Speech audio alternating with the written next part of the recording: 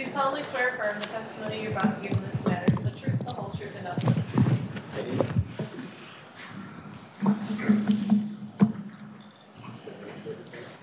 I do. See him again. Detective, you anticipated my question. If you're willing and able to safely and responsibly testify without a mask, please do so. Thank you. Attorney Brown. Good afternoon. Please state and spell your name for the jury. It's Brent Baverstock, B-R-E-N-T, B-A-V-E-R-S-T-O-C-K. What do you do for a living, sir?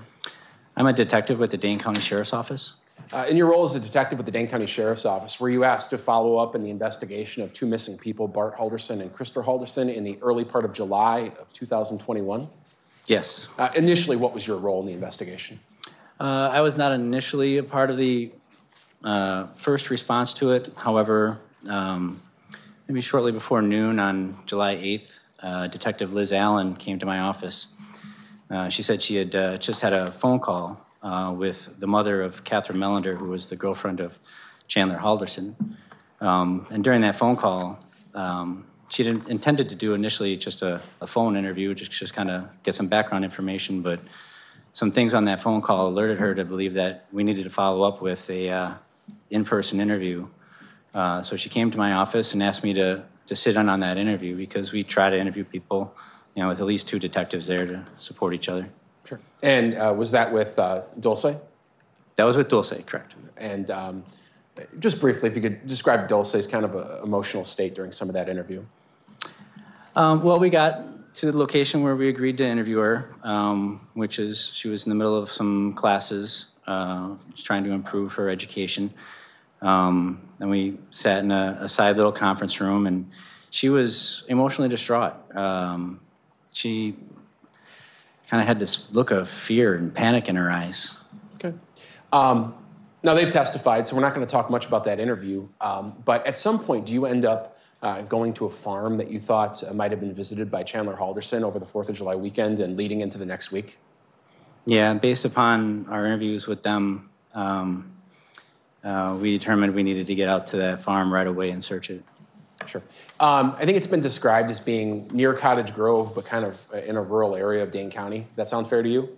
Yes. The entire location of that farm, is that here in Dane County, Wisconsin? Yes, it is. And it fairly remote? Yeah. Had you ever been there before? No. If you could describe the farm, just in general, to us.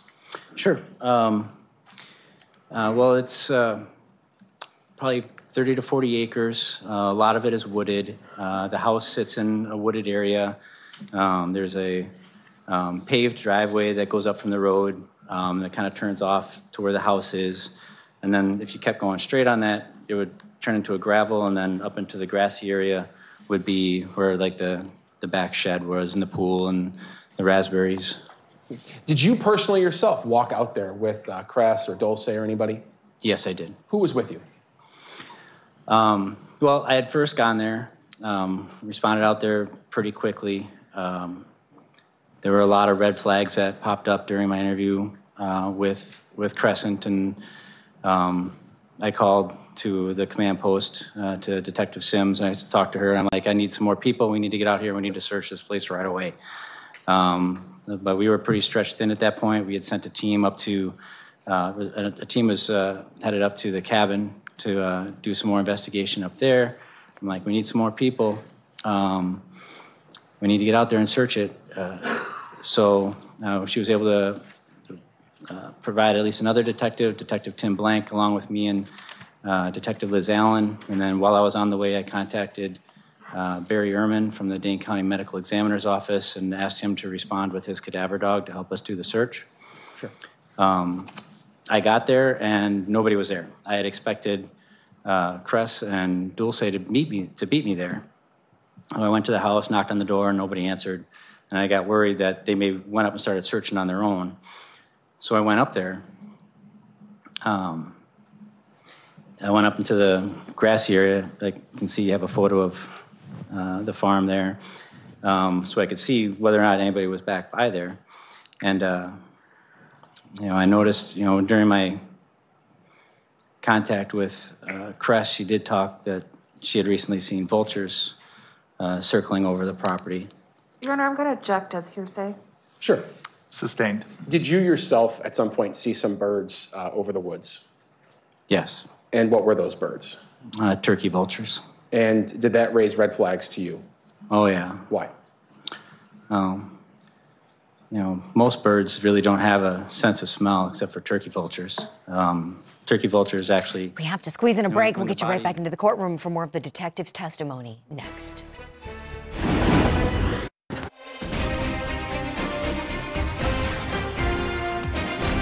Welcome back. Let's go straight back into the courtroom for more of the detective's testimony. He's talking about the things he noticed that were odd with respect to Chandler Halderson. He said, well, looks like cars driven through the tall grass over here.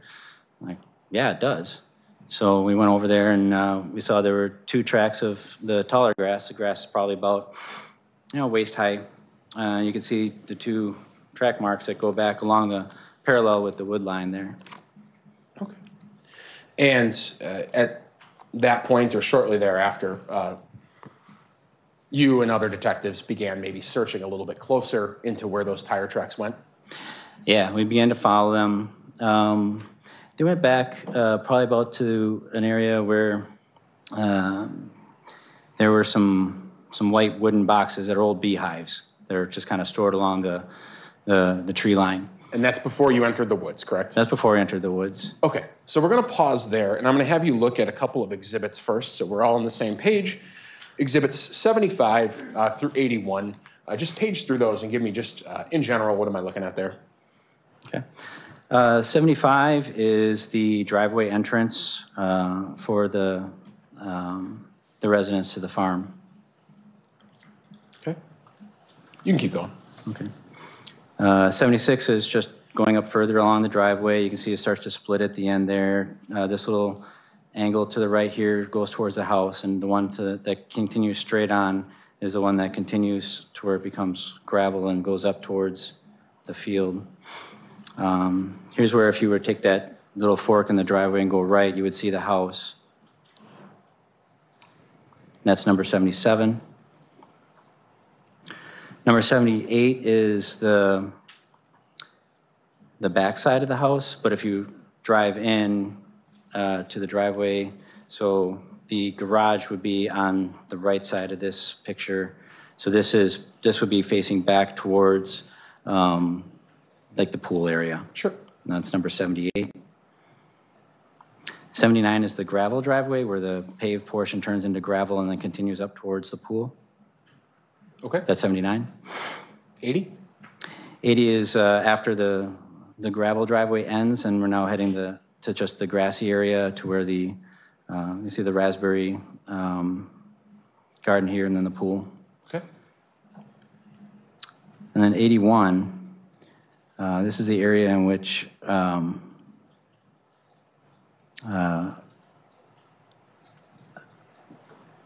Crescent had pointed out to me that the vehicle had parked, and she actually noted out that these tire marks here in the grass. Your Honor, I'm going to object again as hearsay. Sustained. Sure. And but is 81 that area that was pointed out? Correct. All right, I'll take those exhibits. I'll move to publish 75 through 81. I think they haven't been moved into evidence yet. I'll move them into evidence. Any No objection? objection. They are received. You may publish. And if you could put the HDMI 2 on, I'm going to display these off my computer so there's no glare. Exhibit number 75, we're looking at the driveway coming from the street up to the house. Is that correct? That is correct. We'll just page through these. 76, that's that driveway going up right before the split. Correct. 77, coming up toward the house. Yep, that's the split to the right, looking at the house. 78, a view of the house. Correct. That's the lawnmower we might have heard about, people driving around. Yes. And if we're looking at this house, beyond it is the pool and the shed and that grassy area, correct? If you were standing at that patio door and looking away from the house would be the pool. Okay. 79, the gravel driveway as it goes up towards the pool in that area. Correct. 80, now we're up kind of in that grassy area. Yep, that's where the gravel ends, and it's just the open area. And 81, I think you described this as generally kind of the start of the area that was pointed out to you. Yeah, it's the mowed area just to the south of the big shed. Sure.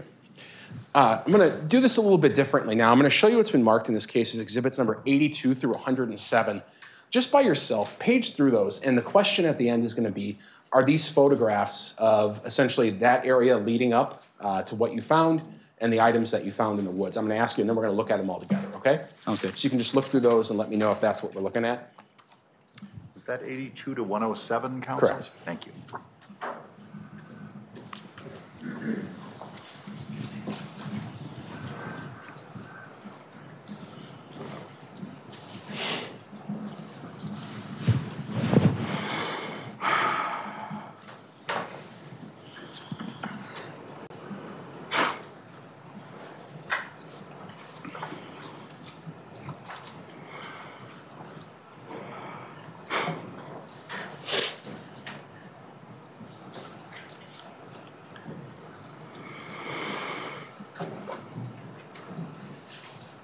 Detectives reviewing those photographs the state's about to introduce into evidence. We're going to squeeze in a quick break. We'll get you right back live into the parents' dismembered trial next.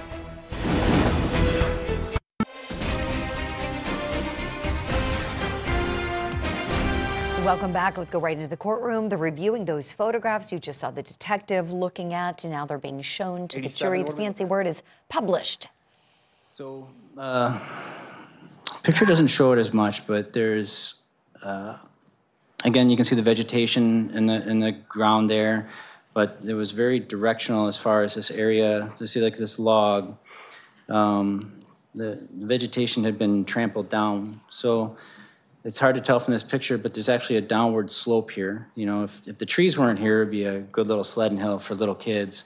But there's like a downward slope that goes down into, you can see like a little brush pile down there. Okay. 88, what are we looking at there? More of the trampled grass that goes to this log that goes across. And then you can see they get the green moss on the log, but there's areas where the green moss had been scraped off as if something had scraped it off. Did you notice anything ultimately beyond that log at this point? Yeah, the pile of sticks on the other side of the log, and there was just something that wasn't natural under the sticks. Did you go check it out? Yeah, I got as close as I had to. 89, a photo just moving a little bit closer. Yep, yeah, again, you see the scrapes on the log there, just under the moss, and then you can see the pile of sticks there, and there's something underneath it. Couldn't quite tell what it was right away, so I stepped over the log and got a little bit of a closer look. And what did you find? I didn't know what it was at first. What do you mean by that? It took me a while to process what I was seeing, you know. Then it became obvious that I was looking at a human torso. Okay. So we're going to move in a little bit closer to photograph 90. And again, we're starting to maybe be able to see that, what you saw that day? Yes. Under those sticks. Okay. Going to 91, a different view of kind of looking through those sticks. Yeah, and this is about the view that I had.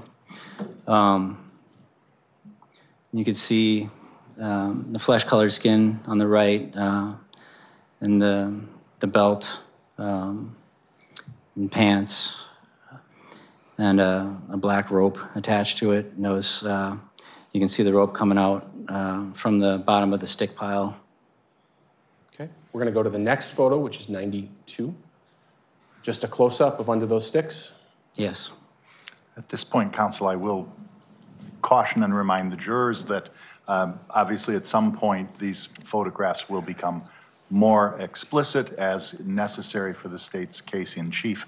And I just remind you to observe them for whatever length of time you believe is necessary as a juror to do your job. If anyone needs a pause, we'll be happy to do that. And I know Attorney Brown or Other counsel, if they're using any of these photos, will alert you every time the photo is going to change, so that if you have diverted your gaze, you'll know to look back to see the next photo. Please continue. Thank you. Okay. We'll go to the next photo, 93. What are we looking at there? That's the rope that was attached to the body. Is the rope in the upper right-hand corner? No, it's all throughout the picture there. I don't know if you can see it from your angle, okay. but Thank you. it's all throughout the picture there. Thank you. We'll Kind go of to the coiled next up like a snake. photo, which is 94. Now, we're briefly going to turn away, but what is that? That's a garbage can. And where was that in relation to the torso? So in relation to, so this is back up closer to the top of the hill. Off to the right, out of picture, would be where the beehive boxes were. Okay. And that tarp was out there around the time you found the torso? Or that garbage can? The garbage can was there. The tarp was inside of it. Excuse me. And then, is this a close-up, exhibit number 95? Yes. Okay. Now, moving back, obviously, number 96, we're back to looking at that pile of sticks, correct? Correct. We're looking at the human torso underneath the pile of sticks. Was it a considerable pile of debris on top of the torso, if you could describe it any way you could? You know, it wasn't natural to, it looked like it had been accumulated and placed on top. There wasn't another pile of sticks nearby. Similarly, it was mostly a collection of dead wood that was placed on top. Okay. The next photo is number 97. Just looking at it from a different angle. Yeah, and there you can see the belt with the rope tied around the waist. Okay. So the rope was both off to the side, and you saw it around the waist. Correct. Okay. Number 98. What am I looking at there? You're looking at the torso with, I believe that's going to be the most obvious sign would be like the right shoulder with the arm severed off, the head missing. Okay. We'll go to the next photo, which is 99. What are we looking at there? At the upper shoulders of the back of the torso. We're going to go to the next photo, which is 100. What are we looking at there? You can see the back of the torso. Again, you see the belt and the pants, the rope tied around the waist. You see the back hair is pretty visible. Okay. Now, I know we're looking at these all at once, but I think you mentioned earlier on the way out to the property, knowing what you had heard, you'd already called Barry Ehrman, who's the director of the medical examiner's office. At some point, other people arrived during this search, right, from the medical examiner's office and things of that sort? Yes. Okay. And while we're looking at them all in one group, there was a removal of the debris at some points over the torso, kind of supervised by everyone who was out there, making sure it was done correctly. Correct. Okay. So the next photo, we're going to start to see what that looked like maybe after some of the debris was removed, okay? We're going to go to photograph 101. And just describe that, if you could, for the record. Again, it's the torso we found, however, all the branches have been removed from the top of it. Okay. Was that the position it was in after all the branches were removed? Yes. Okay. And I think you testified previously that the limbs were severed and the head.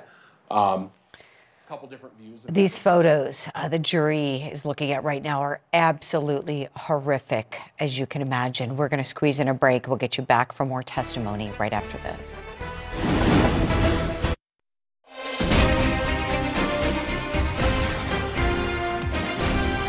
Welcome back to Court TV Live. I'm Julie Grant. Thank you kindly for spending part of your Thursday with us. Just want to give you a little reminder before we head back into the parents' dismembered trial in Wisconsin. Court TV has a policy of never showing graphic photographs. And right now, the jury is looking at some of the most sickening, disgusting images you could think of. The detective detailing finding that human torso. And right now, they're looking at photos of the torso. Very upsetting photographs. We are going to go in live, but you're not going to see any of that. So just wanted to let you know, if you're seeing the seal in the courtroom, that is why. Of course, the court would not want the public seeing those, and of course, Court TV would not do that in any event. So that is what is happening in this case. I believe we're going to go back into the courtroom, if I'm correct, and there is the detective on the stand. His name is Brent Baverstock. He's with the Dane County Sheriff's In terms of Department. the deterioration of the torso, were there insects and things of that sort around? Well, typically we'll call in a forensic entomologist, but it's part of the decomposition process when any animal or any living tissue is exposed to the elements. Flies will come, they'll lay their eggs. Within a certain amount of time, those eggs will hatch into maggots, and the maggots will feed and begin to consume and continue on with the process of breaking down the body. Okay. We're coming to an end, but fair to say that, well, you may have been the first one to come upon this. A lot of people ultimately descended on this farm and got involved in the investigation at that point. Yes. Okay. And in fact, we're probably going to hear from you again in this case, aren't we? Probably, I would think so. Okay. I have no further questions for now for the detective. Cross-examination. Nothing for now, thank you. May the witness be excused but not released. Yes. Thank you so much. Detective, thank you. Have a good remainder of your day. Sure. Attorney Brown? I think it would be a fair place to break for lunch.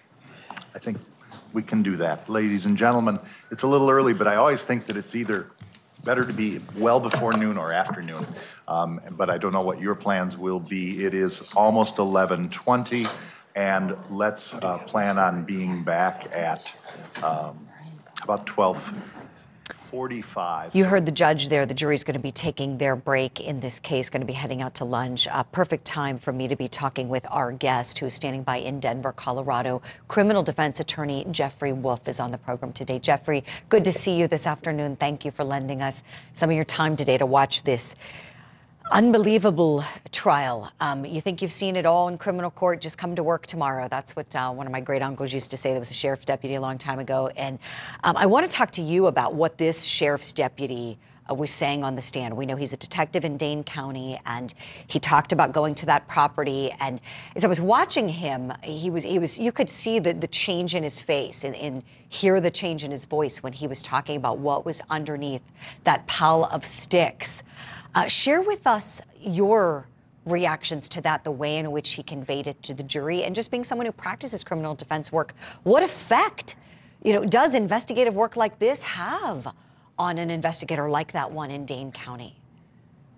Yeah, I thought he did a really, really good job of conveying to the jury that this was not normal, that this was not part of his everyday job.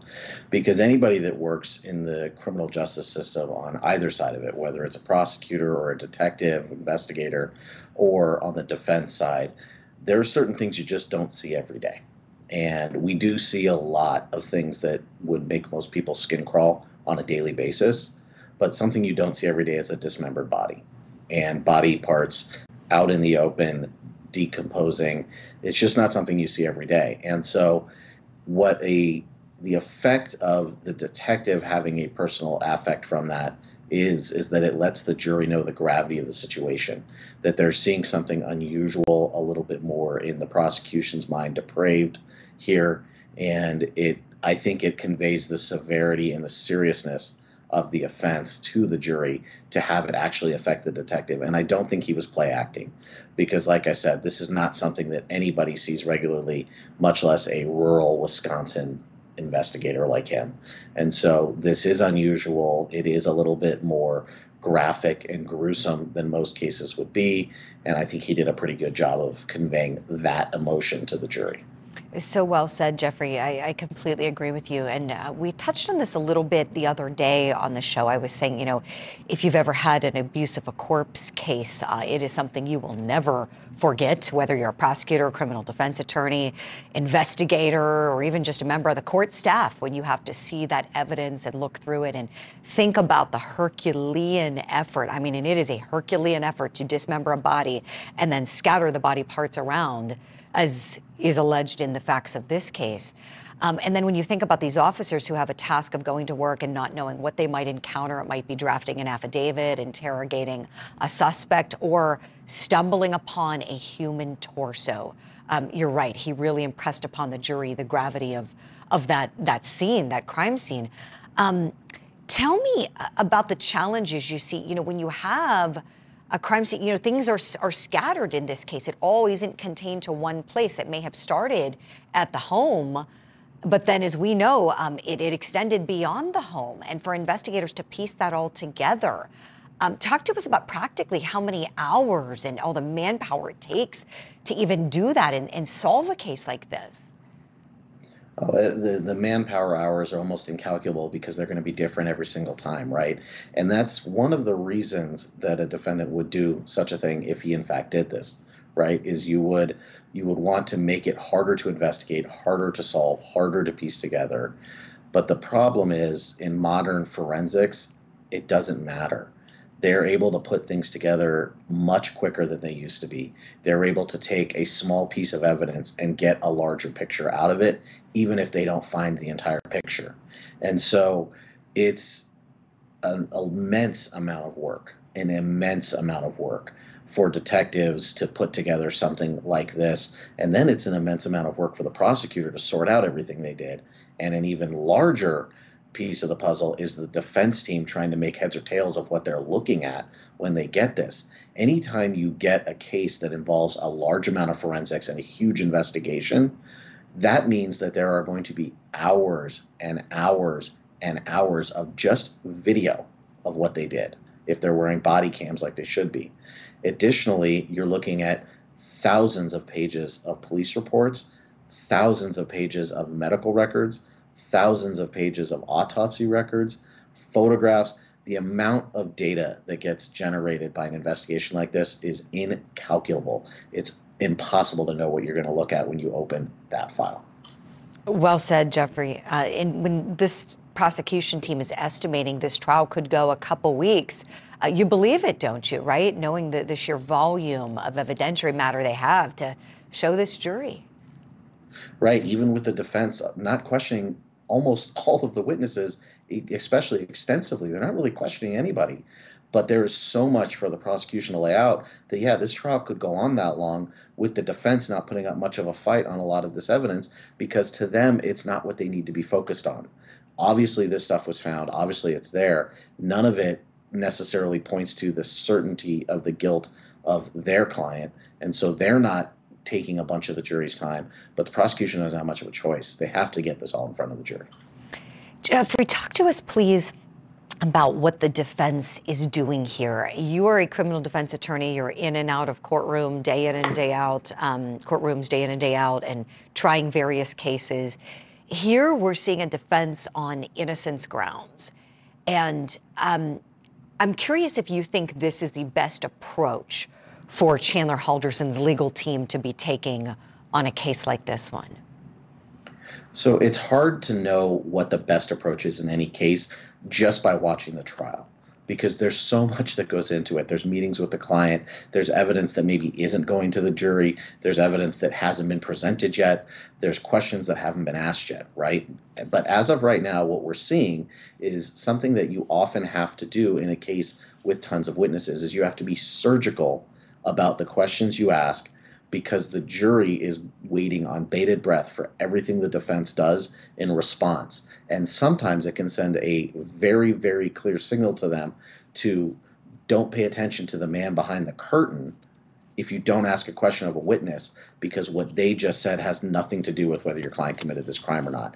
They are testifying about a gruesome amount of violence depicted on a body. But if your client didn't do that, what questions do you have to ask about that body? None. Jeffrey Wolf, thank you so much for all of that. So much more we want to discuss with you here on the program today. It's getting to that time. We need to squeeze in a break, though. When we come back, we'll talk about a motions hearing, a big one that was had in the case of the Doomsday couple. It took place on Wednesday. And the issue is trying to silence Lori Vallow Daybell. What? And her former attorney from speaking to the public. Why? We're going to break it all down for you next here on Court TV Live.